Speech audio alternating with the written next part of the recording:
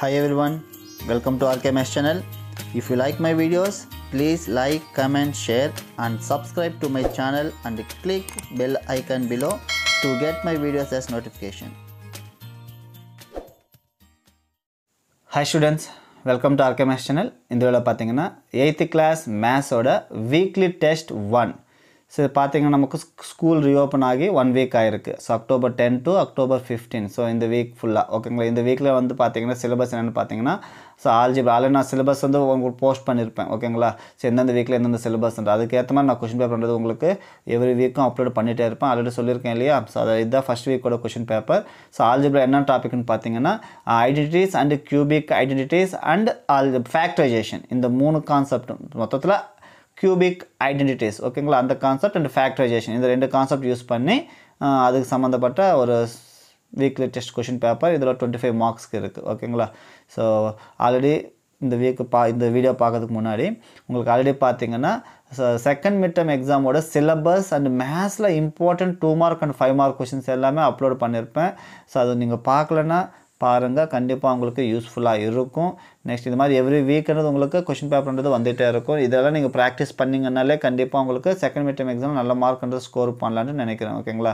So கண்டிப்பாக யூஸ்ஃபுல்லாக இருக்கும். உங்களுக்கு யூஸ்ஃபுல்லாக இருந்துச்சுன்னா உங்கள் ஃப்ரெண்ட்ஸுக்கும் ஷேர் பண்ணுங்கள். சேனலை சப்ஸ்கிரைப் பண்ணாங்கன்னா சப்ஸ்கிரைப் பண்ணிக்கோங்க ஓகேங்களா. ஸோ கொஷின் பேப்பர் பார்க்கலாம். டோட்டலாக பார்த்தீங்கன்னா 25 மார்க்ஸ். ஸோ சிம்பிளாக தான் இருக்குது ஓகேங்களா. 2 மார்க்ஸ் வந்து 7 கொஷின்ஸ் கொடுத்துருக்கேன். நீங்கள் வந்து 5 கொஷின்ஸ் எழுதணும். ஸோ அந்த 7 கொஷின்ஸ் இதுதான் பார்த்தீங்களா. So expand 3m + 5 whole square அதை பார்த்தாலே சொல்லலாம். இது வந்து a + b ஹோல் ஸ்கொயர் ஃபார்முலான்றது அந்த ஐடென்டிட்டி யூஸ் பண்ணணும் ஓகேங்களா. Next simplify 5x + 3 5x + 4 using அவனே கொடுத்துட்டு எந்த ஐடென்டிட்டி யூஸ் பண்ணணும் x + a × x + b அந்த ஐடென்டிட்டி யூஸ் பண்ணணும். ஸோ ஃபார்முலா பார்த்தீங்கன்னா x² + a + b × x + ab அது யூஸ் பண்ணணும் ஓகேங்களா. அண்ட் கொஸ்டின் நம்பர் 3 பார்த்தீங்கன்னா find the volume of the cube whose side is x + 1 centimetre.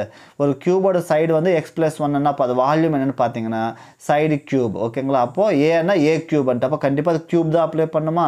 அப்போ x + 1 ஹோல் கியூப்னா நம்ம a + b whole cube ஃபார்முலான்னு use பண்ணணும் ஓகேங்களா. கியூபிக் ஐடென்டிட்டி வருது இல்லையா அந்த ஃபார்முலா.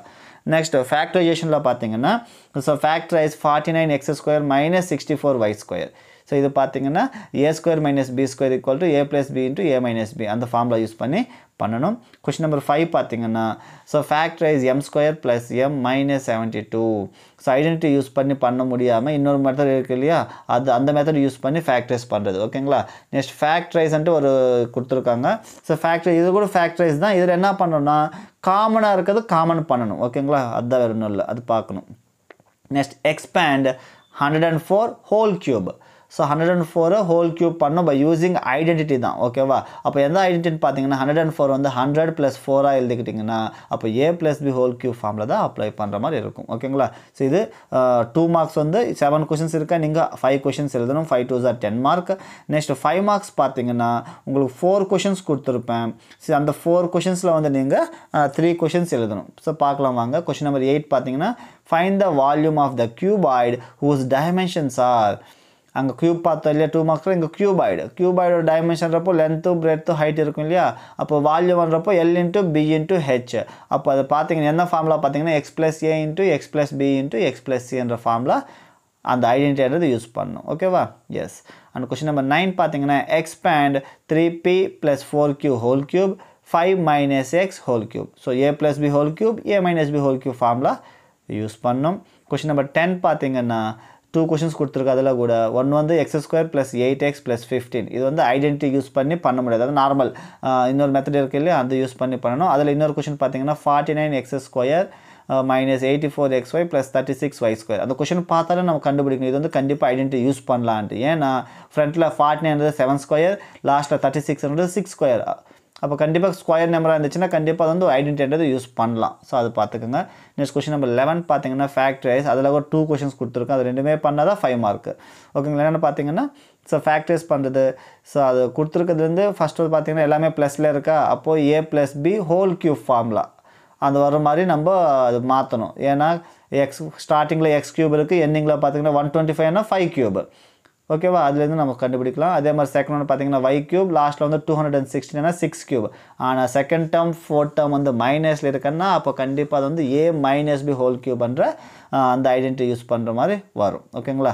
ஸோ இதுதான் 4 கொஷின்ஸ் இருக்குது. நீங்கள் இதில் 3 கொஷின்ஸ் எழுதினா போதும். ஓகேங்களா? ஸோ இதுதான் கொஷின் பேப்பர். ஸோ கண்டிப்பாக உங்களுக்கு இது யூஸ்ஃபுல்லாக இருக்கும்னு நினைக்கிறேன். யூஸ்ஃபுல்லாக இருந்துச்சுன்னா உங்கள் ஃப்ரெண்ட்ஸுக்கும் ஷேர் பண்ணுங்கள்.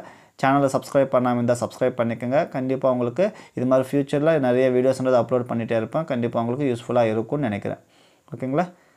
தேங்க்யூ.